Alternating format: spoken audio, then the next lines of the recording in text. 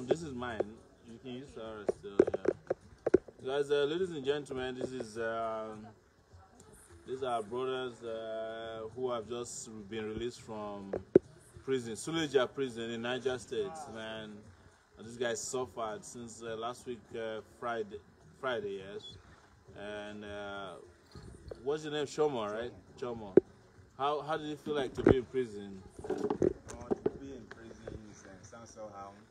But from the start it was very hard, but later on you got used to it. Yeah. So you didn't feel bad that you went to prison for Buhari? No, I feel bad very well.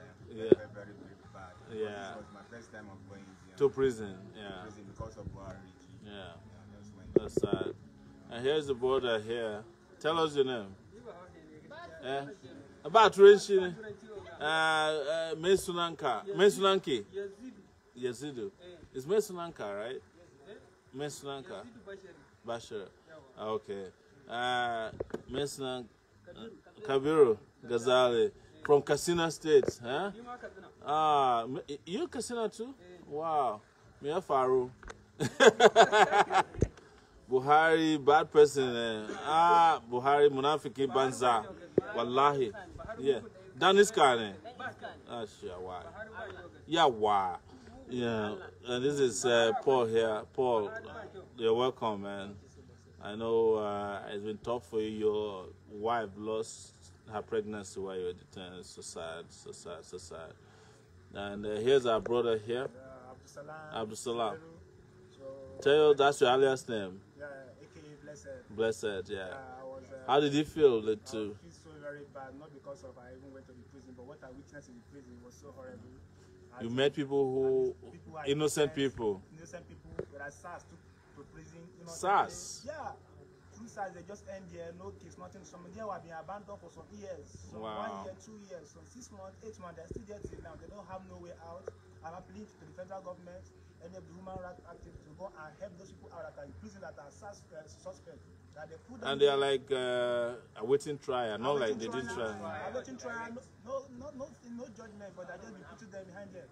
Yeah. And some convicted without legal representation. And wow. What baffled me most now, I just went there and nothing, without me, no evidence, just for my normal human rights exercise, freedom of speech, freedom of movement. You end up in prison. I end up in prison just because of the so-called president. There is a case I saw. Yeah, tell us. That guy from Abuja like 3 days ago. Wow. I couldn't even look at the guy's face. Wow. I don't know what they call this, Kolkata, or what do they call it? Lies. Lies ate that guy to the extent that the guy had to open his box and in the night blow the bomb. The guy cannot sit with the bomb. Because lies has eaten his bones. bone. Eating it up. Inside the prison. Yes. Yeah, I can't the call whole this hand everywhere. It's horrible. Too bad for the government. Plenty of people there. Wow. Plenty of people, like maybe they no good at the back food, of no my lights, backyard. No water.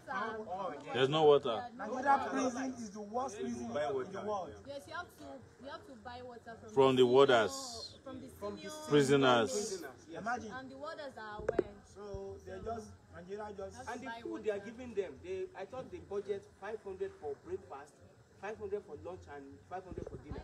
But it's horrible. The food they are giving them, like gauza and miakuka. Wow. Everything is, to me, is equivalent to 140 naira. It's not, to me, Nigeria is not worth all this thing. But I think the struggle continues. Yeah. Take it back.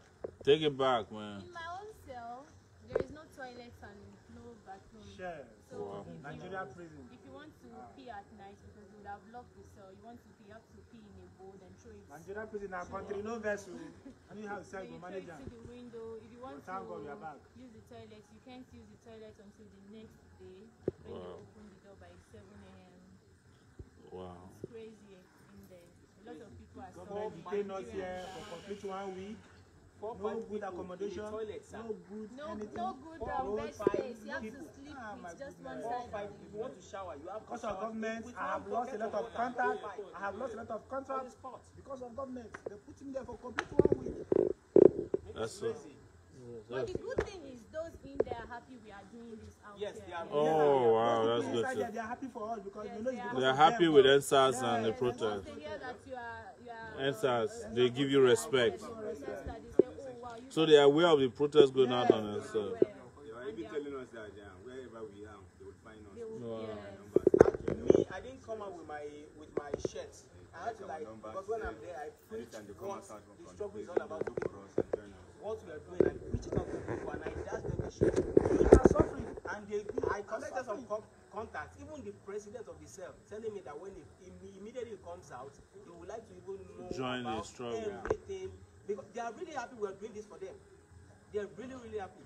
I can guarantee 70% of the people in there, I can guarantee they are innocent. They are innocent. They are 70%. I can say. The real criminals are in the National Assembly, in Aso Rock, and other places. We are protesting because of the real criminal, and the real criminal is the government to fight us. Seriously, it's crazy. It's crazy. But it's just another experience you have to just. Because of government, I have to go through a lot for this 1 week. Yeah, man. Ladies and gentlemen, we're talking with the Abuja 6. There's 6 persons who were arrested last Friday when we went out to protest against the government at the National Assembly. Yes, sir. What is so sad about they opened fire on us, and then some of us left, and some of them they corner. Because they are tear gas, they shoot, hit more my leg. They shoot you in the leg. You, wow. Look at this one too. Can you imagine? Yeah. Oh my God, that's so sad. Sorry about what happened to you. If you're out there, you're hearing this, guys. We have to continue the struggle.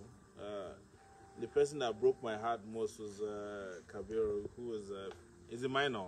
He was like 15 years old. The police, they forced him to put 20 years old. He just came to Abuja for the first time 3 days before he was arrested. Came all the way from Katsina, which is President Buhari's hometown, and he was arrested. He wasn't even actively participating in the protest. He was just standing by. You come from Dara?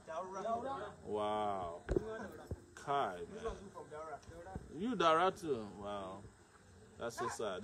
These guys came from Buhari's hometown. Look at what Buhari did to them. You know, are you from Dara too?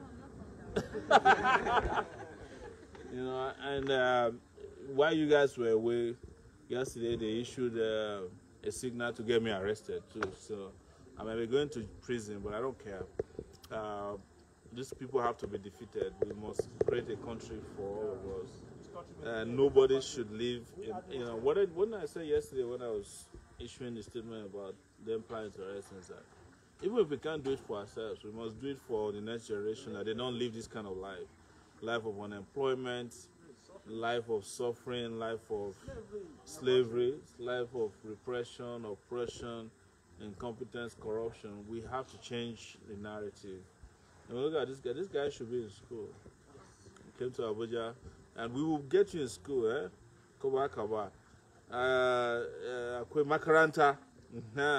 So you're looking at him. He wants to go to school, right? He wants to go to Makaranta, which is the name for school. Yeah. Tell him. I say we want him to get to school. So, but in the meantime, we will support. Oh, so he's swing wheelbarrow.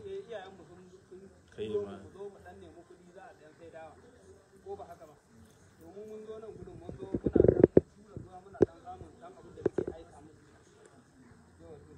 So now he came to Abuja for wheelbarrow to be pushing him. What a shame. But Dr. Chidi is listening to us. Dr. Chidi will walk to see if we can get him some support.